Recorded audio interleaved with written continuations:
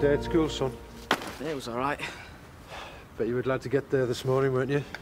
Why? Get away from me. You didn't deserve the ear bashing I gave you yesterday. It's okay. You're a good lad, Andy. I expect far too much of you. No, you don't. I do. And it's not fair on you.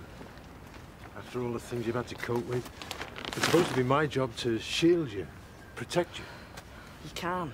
I don't want you to. You know, I know why you got so upset, but it wasn't just about me and Robert. You know, you're worried about TB test tomorrow, are you? It's out of our hands, son. There's nothing we can do about it. I couldn't believe it when he told me. Trisha Fisher, I'm going to be a laughing stock. Well, it's not your name that's going to do that. I think I might go double-barrelled. Trisha Stokes Fisher or Trisha Fisher Stokes. What do you reckon? I think I've got more important things to think about, Trish. Should we take these through to Robert?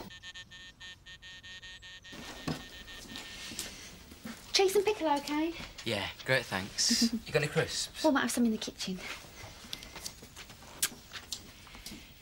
Carry on with your tea, Robert, but there's a couple of things I need to discuss with you. What? I know you were in a bit of a state yesterday, and I was happy to give you a bed for the night, but you can't stay here indefinitely. What caused you any trouble? Yeah, I know that. But what about school? I can't be responsible for keeping you away any longer. But all my stuff's at home. That's what I mean, your clothes, your books.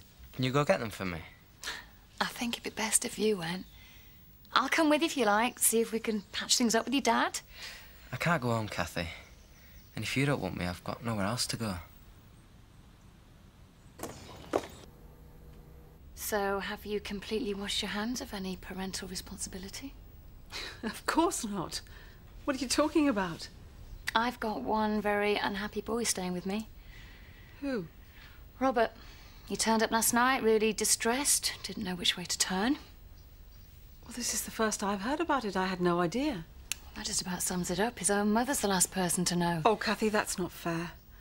I wanted the boys to come and live with me. If something's gone wrong, then it's down to Jack. No, I'm not having that. He's at his wit's end. Jack's doing his best. Those boys need their mother, and as much as I love them, Sarah, that is not me. Of course it's not. So if you could just explain to me exactly what's happened, then I will do something about it. If you've not forgotten how. Oh, come on, that's cruel. If you want me to apologise, then prove me wrong. Kathy, can I have a word, please? I've only called in for a quick drink. It won't take long. We just want to ask you a favour. When me and Joe get married, we need a shared address, you know, so it looks like we're a proper item. To convince the authorities. So what's it got to do with me? Well, seeing as I live at your place now, couldn't we just pretend that Joe lives there too? You want me to lie for you? Well, it's not really lying, is it? Yes, it is. I'm sorry, guys, nothing personal, but the answer's no. Oh, come on, Kathy, it's not like you. You've seen Robert, how unhappy he is. His family's fallen apart, and that began with lies and deception, Trish. Yeah, but that's completely different. Don't try and change my mind because you won't. I want nothing to do with it.